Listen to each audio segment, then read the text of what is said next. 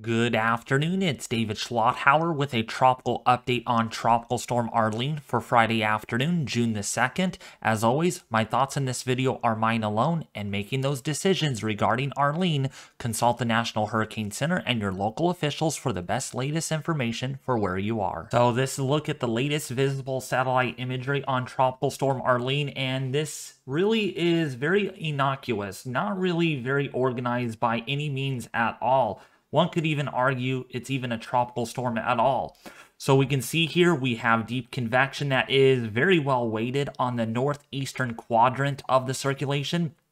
The surface low is right here roughly, so it's really on the southwesternmost end of the deeper convection, and all what we have left here is a naked swirl mostly on the southwestern side, on the eastern side, even on the northwestern side of the circulation, as dry air is really increasing and the shear is really taking a toll on Arlene. Probably not going to be a named storm by tonight the way it looks. Really just very innocuous looking. This look at the latest water vapor imagery, and we can see why the system is struggling. Not only we have the shear, we have this westerly flow really hitting Arlene in the face from the west.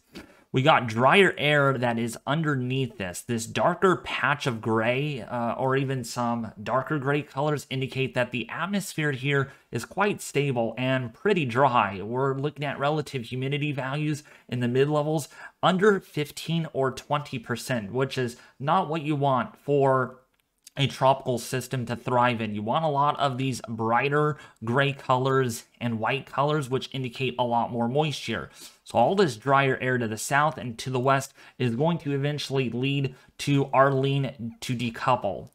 When we take a look at the recon aircraft here, we can see that the pressure has not fallen very much, just a couple of millibars in their 5-pass mission when they flew through the center, and they have found tropical storm force winds on the northern quadrant of the circulation, but they have not found hardly any tropical depression force winds on the southern side, which means this is very asymmetric. It's really weighted on the northern side where you're seeing the strongest winds, and these winds too are not even on land, so this is really not a huge issue at all. That's why this is going to be a pretty quick update.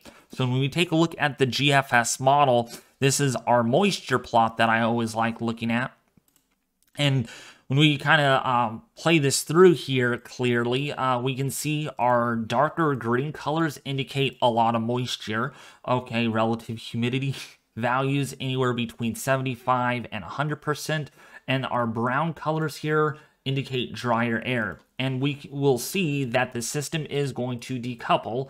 We might even be seeing that already occurring, so it won't surprise me very much in their next advisory if this even gets downgraded back down to a tropical depression yet again. So going forward, we can see that decoupling happen. I mean, there is your vortex. There's what is left with it in the mid-levels, and our surface vortex is over here. So what we have here by Saturday morning is a very significant decoupled vortex. The mid-level vortex over Florida, while the remnants of the surface vortex is still over the open Gulf waters. And the reason why this is not going to intensify or reorganize is because you got a lot of the dry air and you got a lot of this shear just really strong out of the westerly direction. In fact, shear is going to only increase probably to about 40 to 60 knots over the next 24 to 36 hours, which means there is no chance for this thing to even organize at all or really come back. I'm even surprised this is still even a tropical storm by all means, given how poorly organized the system is. I mean, this really hasn't changed much since yesterday, and only the plane found those tropical storm force winds, which can kind of technically designate this as a tropical storm, our first named storm of the Atlantic hurricane season. And speaking of that, this is the second day of the hurricane season, and we're already starting off active for the month of June. So we can see here shear upper level winds from the west. This subtropical jet is really amplified, and so therefore Arlene is not going to be able to strengthen at all. I mean, the conditions are only going to become less favorable over the next 36 to 48 hours. In fact, shear could even get higher, possibly even at 70 or 80 knots, even 100 knots perhaps, once this gets over Cuba, which means there is just there's just no life left in this system.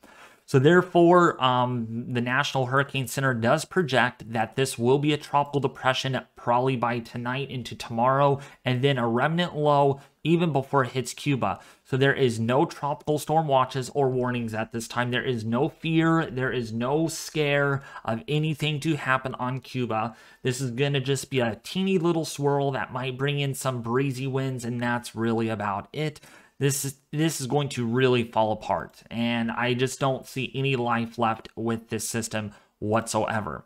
Well, that's going to do with today's tropical update. If you liked this video a lot, please consider sharing this, subscribing, and also hitting the like button. And I'll be back with you with a second video today looking at the entire United States because there is more active weather on the way.